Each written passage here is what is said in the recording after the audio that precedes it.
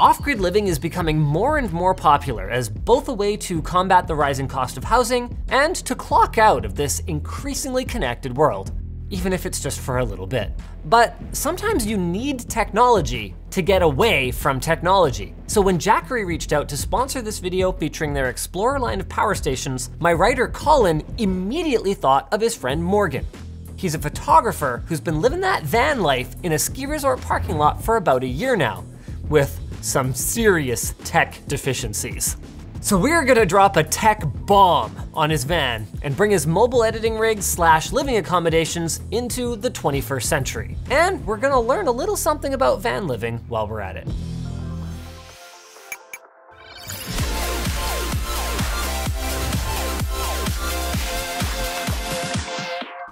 First things first, this is the star of the show, the Jackery Explorer 1500. This little machine is absolutely stuffed with genuine Panasonic 18650 cells just like these ones, 130 of them to be precise. That means there is a veritable buttload of power crammed into this package, slightly under 1500 watt hours.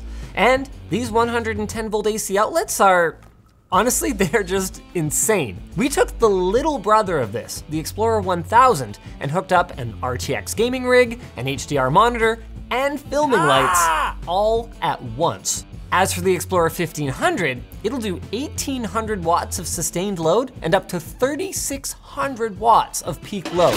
So toast? No problem. Blended avocado for your toast? Kinda awful sounding, I prefer sliced, but theoretically possible. Then, over on the DC power side of things, we get one of my favorite features, USB-C power delivery, up to 60 watts worth, along with 2 USB Type A's for good measure. Now let's talk about what we're gonna hook up to it. Initially, we considered building a PC to replace the current setup in here, but seeing as Morgan's living that mobile life, oh, and he's a Mac user, we opted for a shiny new M1 MacBook Air. Sorry PC guys, the truth is Apple Silicon really does offer class-leading power efficiency, and with the thermal pad mod, which we have pre-applied of course, the Air manages just about identical performance to the M1 MacBook Pro. We did kind of blow the budget on this, but Morgan's a cool guy, right? Okay then. For a monitor, we went with an LG 27GL850. I actually named this the best monitor of 2019. It's absolutely overkill. I mean, it sports a 1 millisecond response time for that extreme gaming. But it's an engineering sample that we were able to spare, and for a 144 Hz display, it is remarkably color accurate. Colin calibrated this one for Morgan, and we got the Delta E's down to just 2.85. That is going to be worlds ahead of this old MacBook and should handle photo and video editing comfortably. But where's all that video to go? Ah, that's where Lasse's Rugged Rage shuttle comes in. This is a big step in the right direction for Morgan. It's like baby's first data redundancy. Inside, there are 2 4TB drives along with a RAID controller. That means you can either run it in RAID 0 for a relatively speedy 8 terabytes of storage, or you can go big galaxy brain and use RAID 1, giving you 4 terabytes of fully redundant storage. That means that one of the drives inside could outright fail without losing any data. And this is something most folks might not consider, but in a mobile, read vibration-heavy environment, hard drives are just plain not going to last as long, even with a rubber bumper. Friends do not let friends lose data. And all of this is going to be connected to this Soho dock from CalDigit. It lets us run a single USB Type-C cable out to the MacBook for charging, data, and video, and then from there we can run DisplayPort up to our monitor and connect to the hard drive over USB-C. And everything will of course be powered by the Explorer 1500. And we threw in an Amazon Bluetooth soundbar for good measure. But while the outputs are awesome, the inputs are where things get even more interesting. With a Jackery Explorer, sure, you can charge from the wall with this chonky 300 watt wall charger, but the last time I checked, running an extension cord out of the ski lodge across the parking lot is mostly frowned upon, mostly. So for true off-grid power, the Explorer 1500 can handle up to 600 watts of solar input with solar panels, like these bad boys. These turn an Explorer into what Jackery likes to call a solar generator. So each one of these panels will output 100 watts at peak. That gives us, with 4 of them, a total of 400 watts, meaning that in theory, we could fully charge our Explorer 1500 in under 4 hours. Now, in practice, especially here in BC, you are unlikely to get the peak output from these. But even so, we're looking at comfortably being able to charge up by day and work or watch Netflix all night. And of course, it can also be hooked into 12-volt power and juiced up off the car's alternator. That is a bonkers amount of flexibility. So this is it, hey? Yeah, this is it. I mean, I definitely enjoy that house life with, 3 kids and all. So I don't know if I'd want to cram all them in there, they'll but fit. Sell me on the digital nomad life. All right, well, here it is. It's a lot bigger than it looks. That's not, I keep trapping myself, and that's what she said things. It's way bigger than I expected. I mean, when you paint everything white inside, yeah, it looks bigger. It's like the TARDIS, but the TARDIS was not white inside. So show me around. Show me what I need. All right. Okay. Well, all you need is a...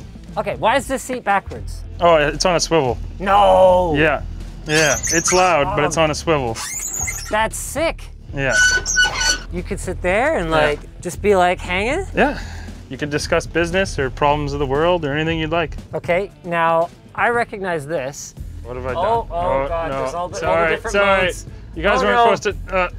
Yeah, I'm a short guy, but like, I'm easily comfortable walking around in here. You're almost, yeah. So then there's like vents. Yeah, here. so underneath you is a diesel heater. Oh, and seriously? It just pumps out heat like you would not believe when it's on. And what about this one? And that is just going a vent into my battery compartment. Sink? I mean, what do you hook up to? There's a water tank under here. And then I got my food, more storage for some camera bits. And then that's all my ski stuff and camping gear at the back. Show me the workflow then. So what's your editing setup? Right now? Where are you gonna sit? Right now, my setup is this. No, I don't wanna see that. Get that out of here. Horrible.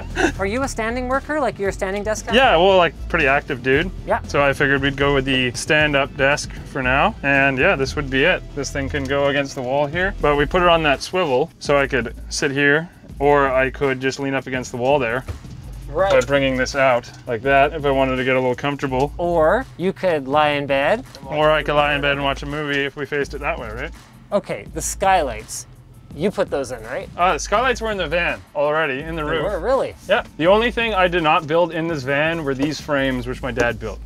Wow, so that ended up taking up a lot less space than, oh, is that the old one? That's the original one. Oh, well, yeah. the capacity of that would have been dog shit. All right. That is good enough only to run the house electronics. That's a glorified car battery, pretty much. I still don't think I would want to have 3 kids in here. They could fit in. Oh, okay, yes.